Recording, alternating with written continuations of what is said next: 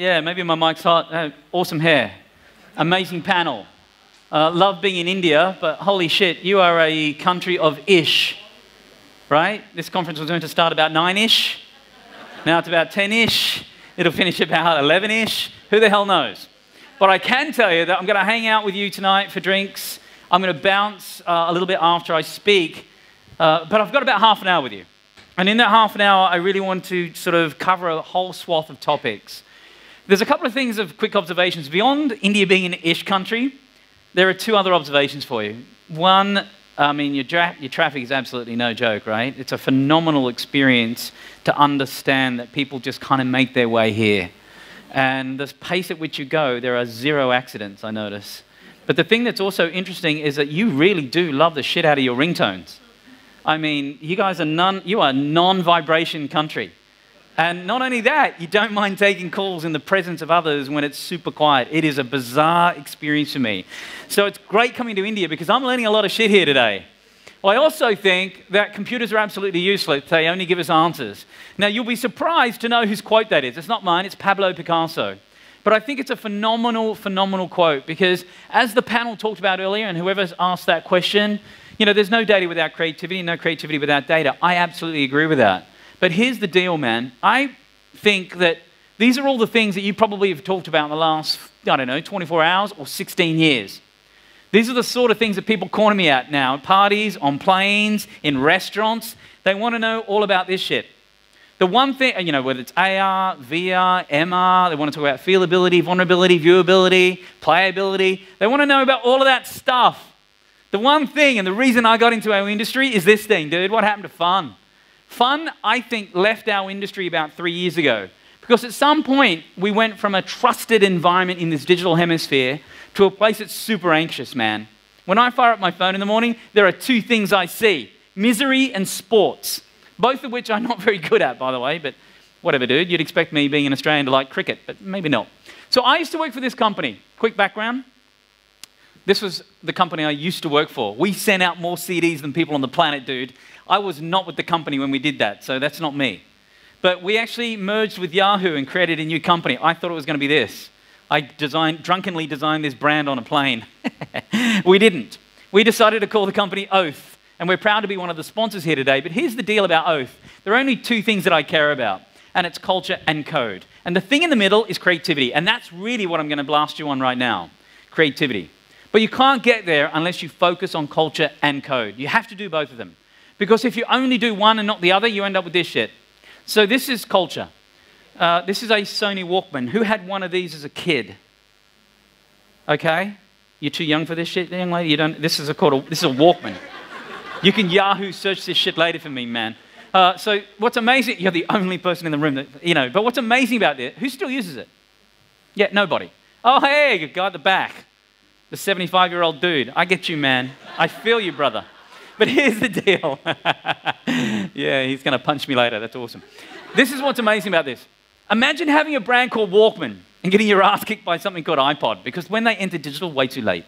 But if you go too far the other way, look, and we're partners with Google. I think they're amazing, but not everything they do is incredible, because this is the worst product on the planet. There is nobody on planet Earth who has friends that still has this product on their face. Because if you want to have lunch all by yourself, walk around the town with these bad boys on. I promise you, Delhi will be yours. But this is what happens when you index too far on code. But if you balance with both, I think you can end up with the harmony of creativity. Now, we're in this industry. I mean, I think what's fascinating about this is we're talking about post-advertising. We're in an industry that uses buzzwords.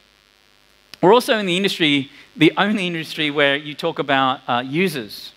We shouldn't talk users, we should talk humans. Because there's only 2 industries that talk about users, right? Drug dealers and software manufacturers. It's unbelievable. But where I find it to be incredible is that the most abused word I believe in our industry today is what? This thing, disruption. I can't tell you how many times a day I hear this thing. We need to disrupt, disrupt, disrupt. I'm like, awesome, how do you want to do that? Like, let's use technology. I'm like, oh my God, it's the business model that sucks. We need to think about the business model being the disruption, and technology is one of the adherers that allows it to do it. But in 2018, the word I'm hearing every other day is experience. What's your brand experience, experience, experience, experience? And if you were here for the last panel, that's what they really talked about. Samaze, their entire 45-minute presentation was experience. So what's amazing for me is that when we think about that, You can either target humans like this. This is psychographic targeting according to Harvard University. This is strivers, believers, actualizers, achievers, makers, blah, blah. That's one way you can target humans. You could also target humans this way. The Maslow rule of hierarchy. This was theorized in the 40s. I think this is incredible. The only thing missing from this chart that needs to be updated is high-speed internet at the bottom. Otherwise, we're good, man. And by the way, for you, data is cheap here. It's amazing in India. If you understand that behavior is changing our need, that's the power of it, is that behaviors are changing because of technology. Now, that also means that there are certain things that technology cannot do for us. Why? Because we're humans. Thank God it's deeply in the DNA of our bodies. And it means that these sort of things can never replace. You can never be replaced sometimes. There are some times where it never can actually be replaced. I'm going to take you back to that. That is too good. This might be the only good image I have today. How good is that? The idea of, there is no technology that can replace human touch. You scumbags. But what I do know is that if you understand human need, that's half the job of fulfilling it. So behaviors are changing, but understanding the human need is how we actually think about creativity today. And then immediately people say, well, let's talk about the connected human. The connected human is not necessarily this person. I don't know whether this is the sort of human you want to hang out with. There's probably a couple of those out there in the booths. I don't know. But that is, not necessarily where Spaceship Earth is headed. I think it's headed in a slightly different space. But however, again, this is, I think, the topic of 2016. 2016, 2017, everybody talked about VR. I don't know if we've had a topic about it at this particular session, but everyone does talk about it. And everyone has probably tried it on, true? Who here has tried on VR? Okay, a lot of us. Who here owns a pair of VR goggles of some kind? So can I ask you what brand they are? What are they? Samsung. Samsung Gear. The Oculus ones. Did you buy them or were they given to you? You bought them.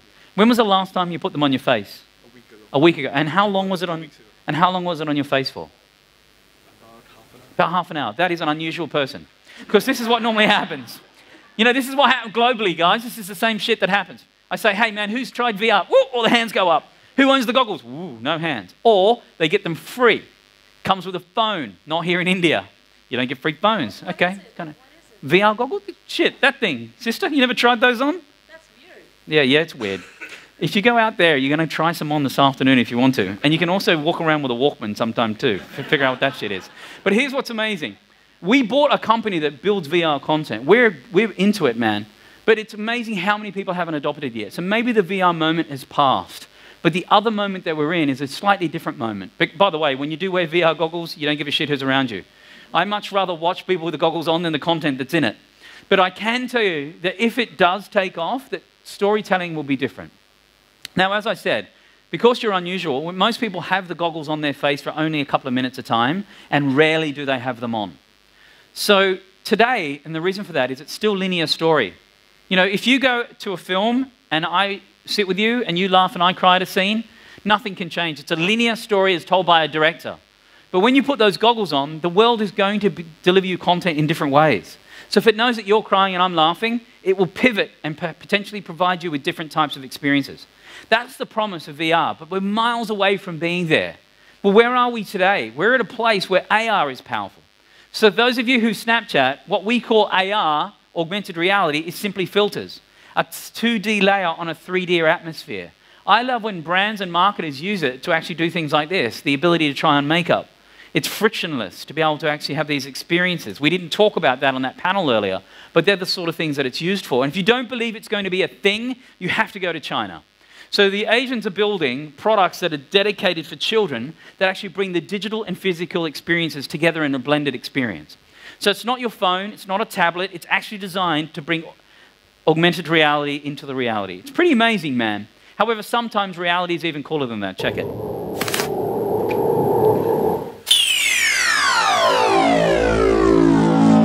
This is the Jaguar F-Type simulator. It's just sitting on a 6-axis hydraulic platform here. Roll you around, lift up, down. How rough are we getting back? Once you're wearing this helmet, that's really going to simulate exactly what it's going to be like on the track. Very cool. Make sure you brace yourself. Good luck. Okay, Glenn, I'm about to start the ride. Welcome to Jaguar Virtual Simulator. A full sensory experience combined with so keep hold of the grab handles. Are you ready to experience the power of Jaguar F-Type?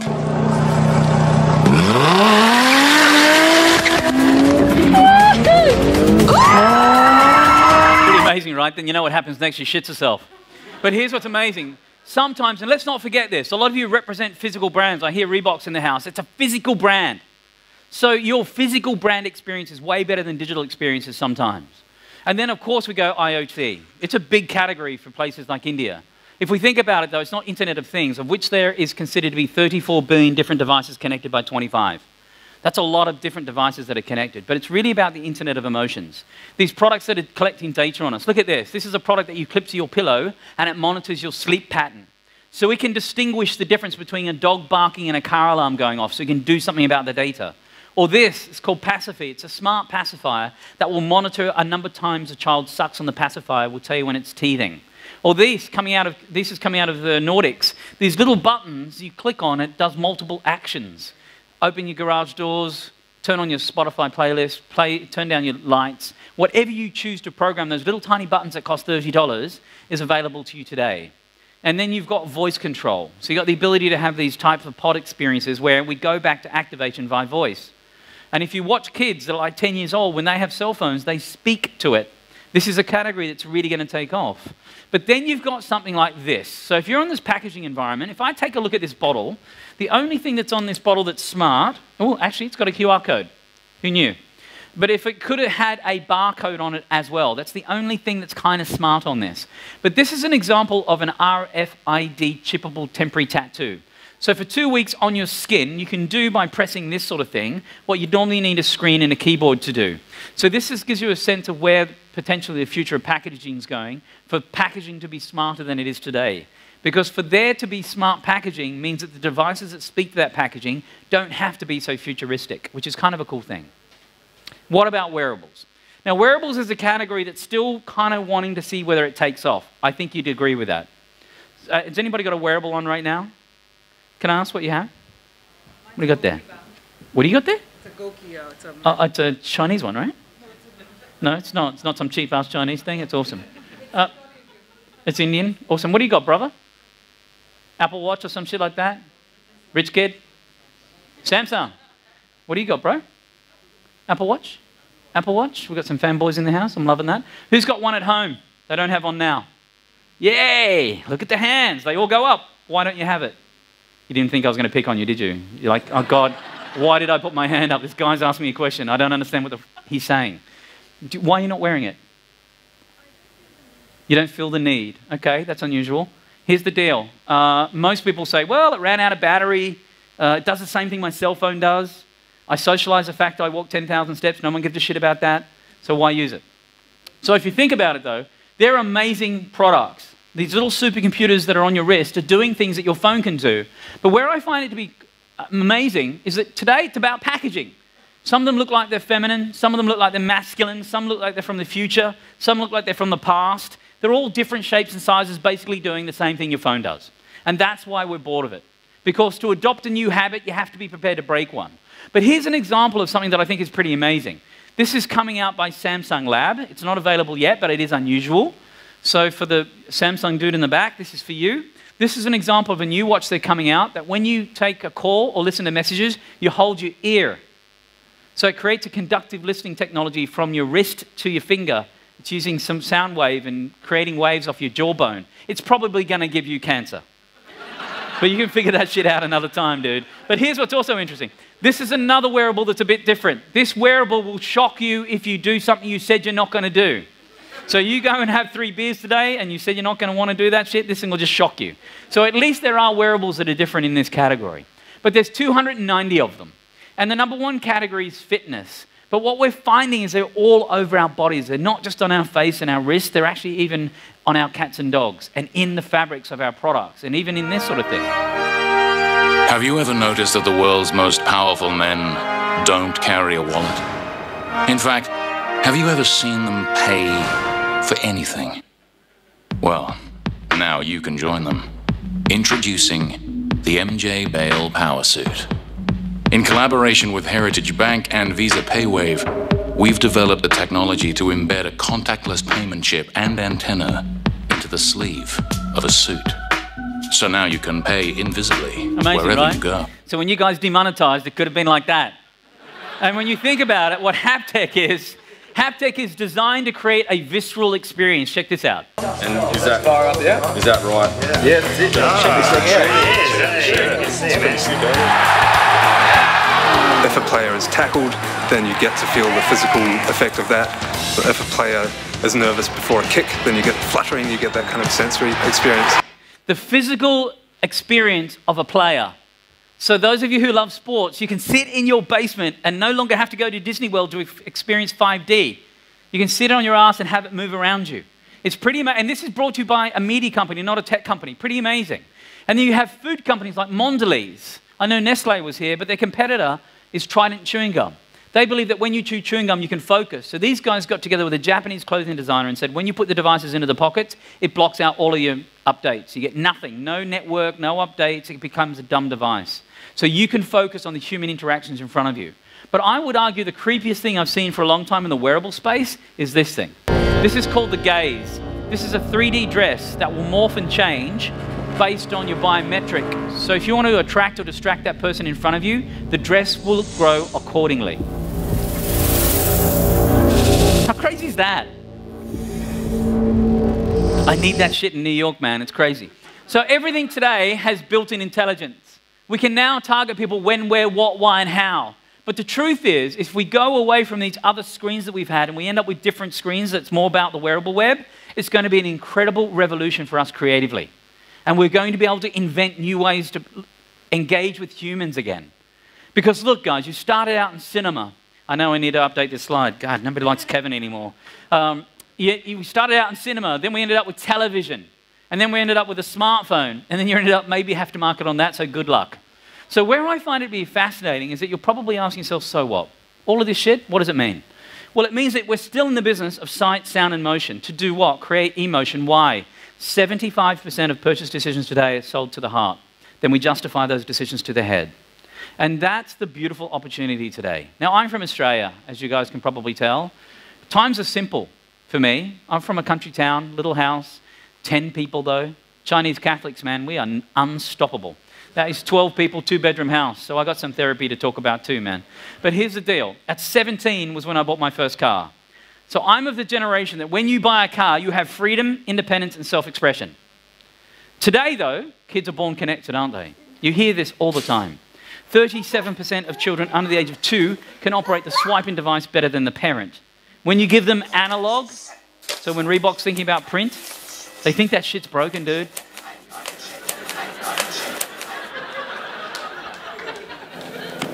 Right? Kids. But here's the deal.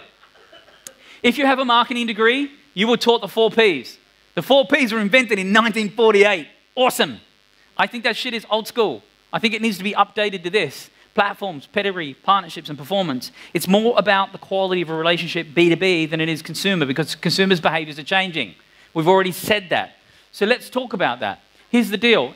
No longer do consumers just consume the content you produce. You have to worry about the creator, the critic, and the curator of the experience, the slash gen. These little bastards that believe they're this, don't they? Artists, bloggers, VJs, DJs, influencer, ambassador, amplifier of your brand. If you're lucky, they take it with. And they do this stuff.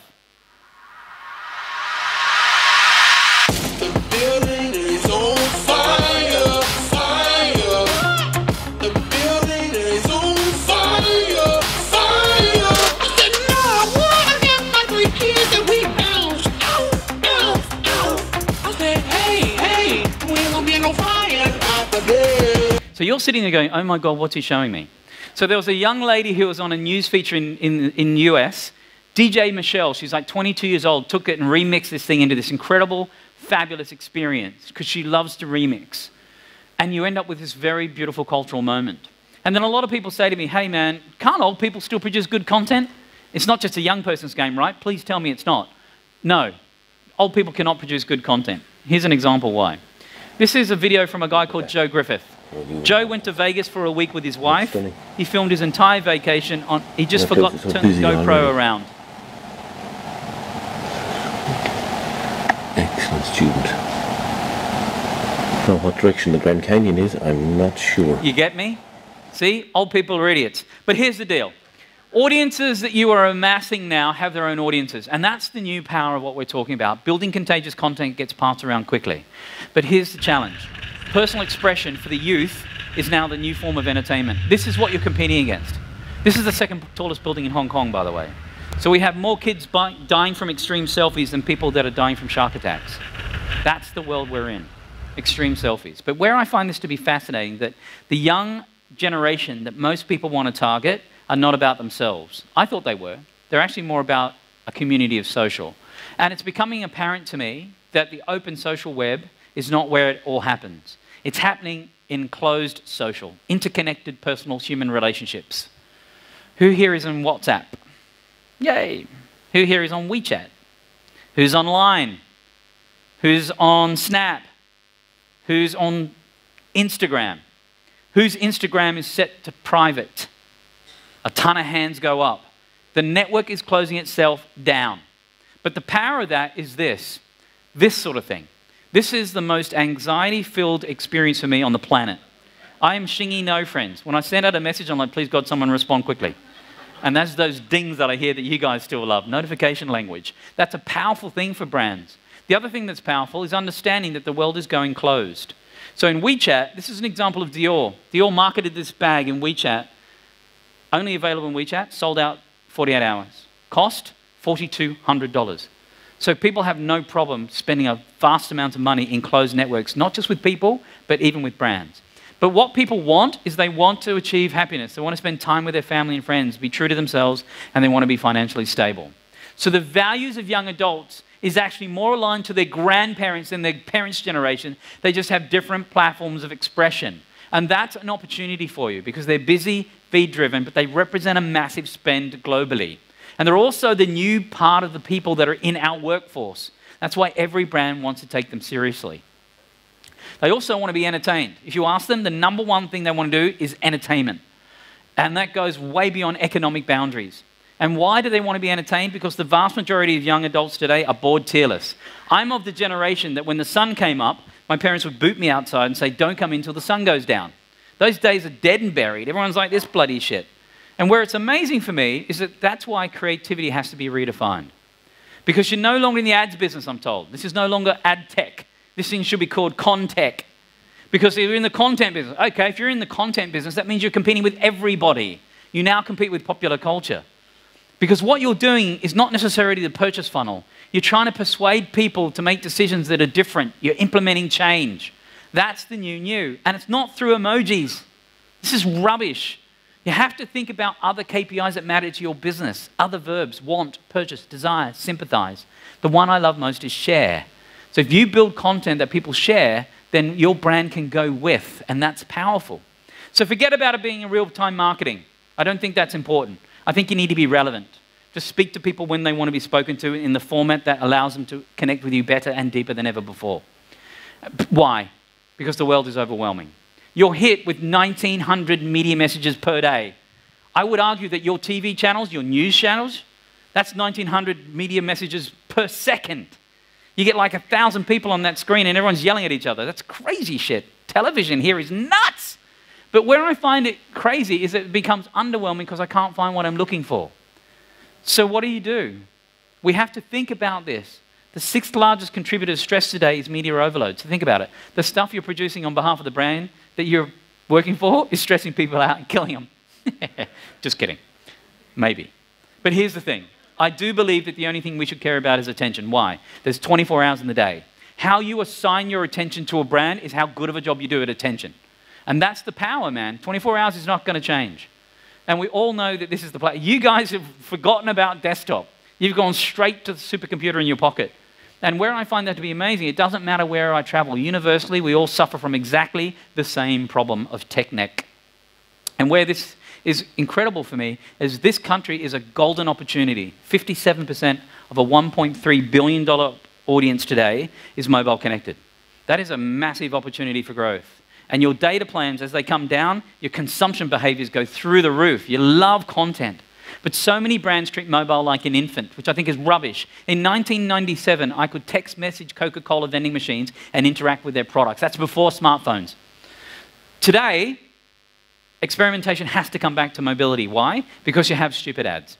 So these ads are mobile ads. This is a website I visit in Australia. Terrible. And these are apps. We have dumb apps.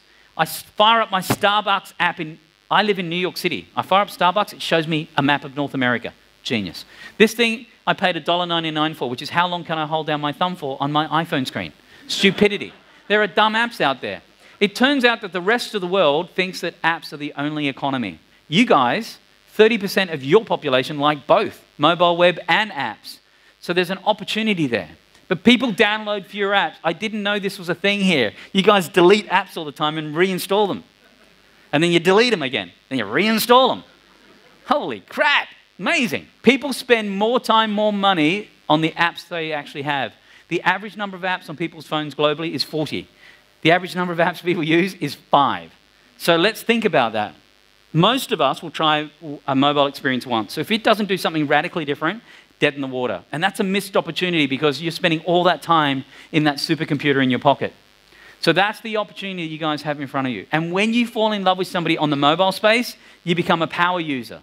And when you become a power user, you will brag about somebody's brand, and the awareness-based advertising that is the crust of our industry will actually be reconfigured. Okay, but please keep it simple. Why? Because if you think about it, simplicity is the ultimate sophistication. It's a quote by Da Vinci. I love it. The chaos is happening in media. So the business of media is chaotic because CMOs have to think about, in the past, just these places. Now, I'm not expecting you to be able to read any of these, but these are some examples of where people are expected to touch points with consumers today.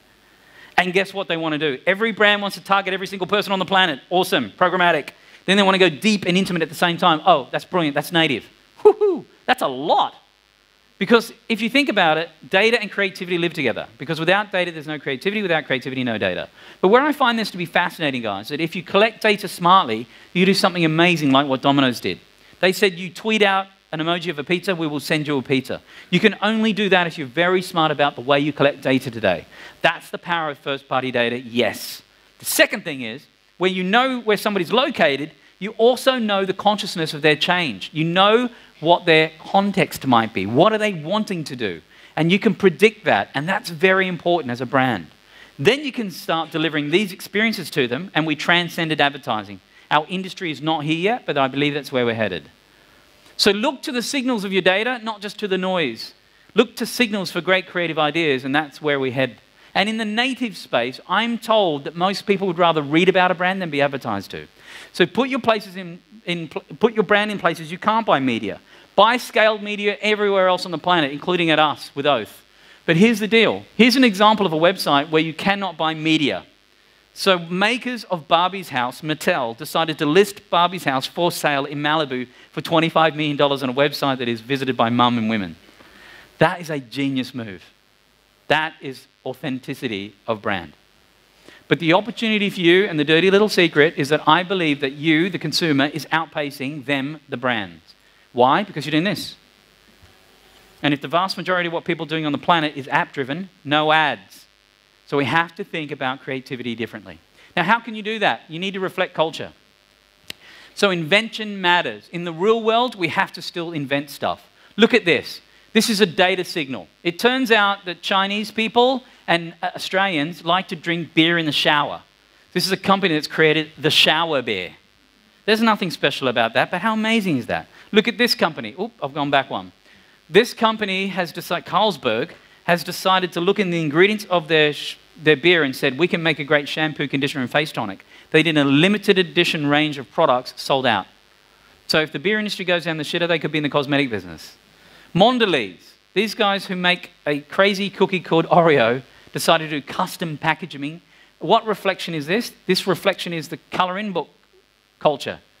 They've decided, let's give the ability for people to customize their packaging, and let's give them the ability to customize the fonts and the characters, and you end up with your own personalized set of Oreo. Pretty amazing. In your country, you did this. Everywhere else in the world, we cannot stop raving about this. This is an incredible invention. You know, soapable chalk. And then you did this. You retired some bloody aircraft carrier, and your bike manufacturer said, we're going to give you a piece of history. You guys are inventing amazing stuff. You are on a global platform. It's phenomenal. Coca-Cola, however... rugby. Let me go back. I want to show you this. Coca-Cola in Vietnam decided they don't want their bottles in trash. They changed the bottle tops. And now what you've got is a bottle or a product that's totally different. You've got a water pistol, a bubble blower, a pencil sharpener. They've taken trash and made it something that sits within the living room. But check this crazy thing out. In rugby, wounds heal, cuts mend, bruises disappear. But teeth, well, teeth, they are lost forever.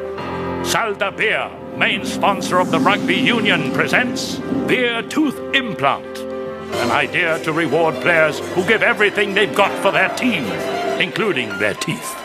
We decided to give rugby players back the teeth they had lost in battle.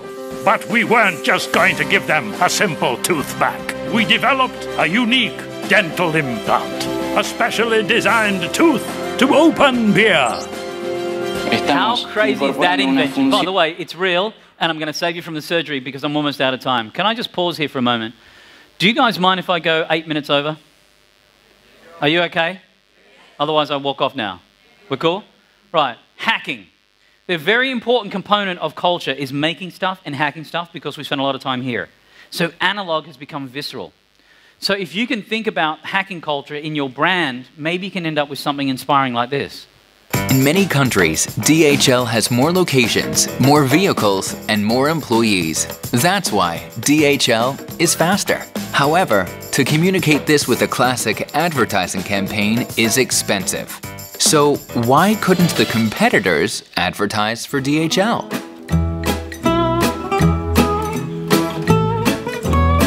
For that purpose, giant packages were taped all over with thermoactive foil and cooled down below the freezing point.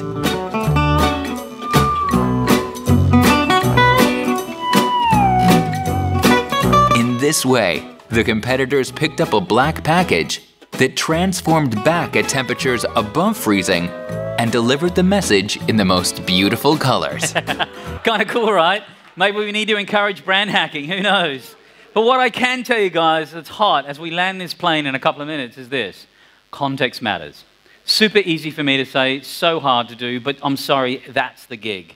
And so to do that, if you think about it, in all these fragmented platforms where you're told you got to plan everywhere, we've now realized that we can calm down because we know where people fuse. And the thing that anchors them the best, in my humble opinion, is still tried and true video.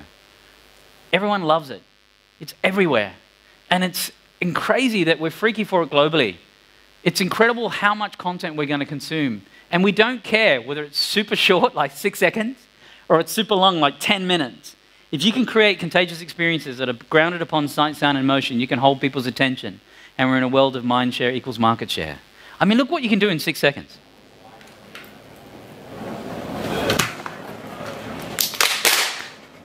Well, how good's that? We'll sit here and watch that thing 10 times, man. That's better than a 60-second TV spot. Amazing. All right. So I would argue that the most abused word in our industry is storytelling. Please, God, please stop the telling and just get on with the story. You can end up with something incredible like this.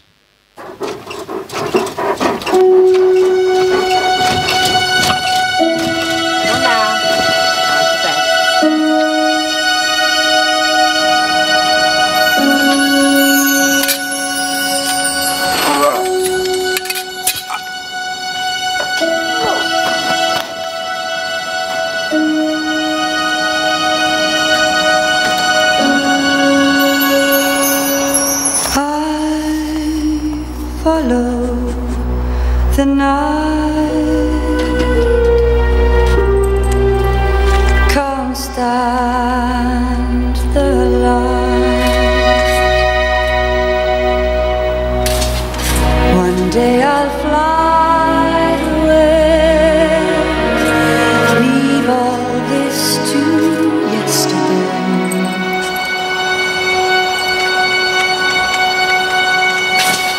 What more can your love do for me? When will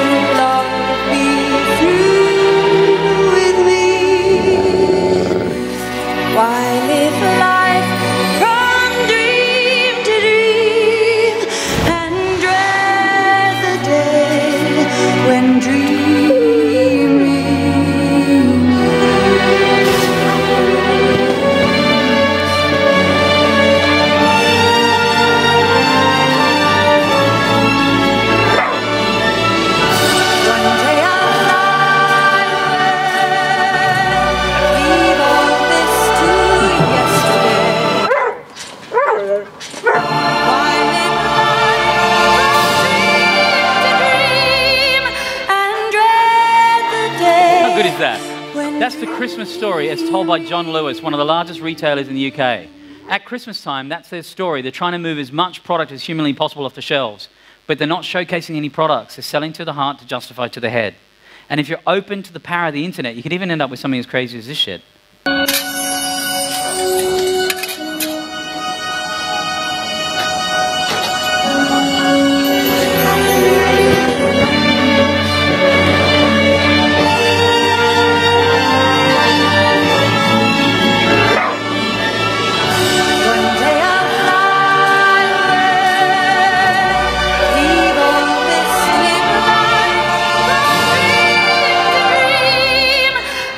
Yeah, laugh, because you guys don't live in the States. But here's the deal, man.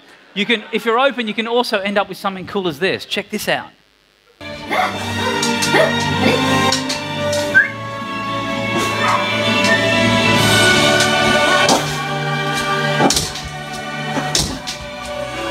So it doesn't matter if you do a beautiful emotional experience that goes on for like 5 or 6 minutes by John Lewis, or you end up with UGC content like this, or you allow yourself to be spoofed. At the time when your brand is most important to somebody's mind share, your brand sentiment goes through the roof, and that's a powerful metric for us to consider. But the reason it's been an absolute pleasure to jump over to India just for a couple of days is this incredible quote coming off the back of International Women's Day. It's my all-time favorite, which is simply this: if you obey all the rules, you miss all the goddamn fun. And isn't that the reason we became creatives? Thank you very much indeed, guys. Take care. God bless.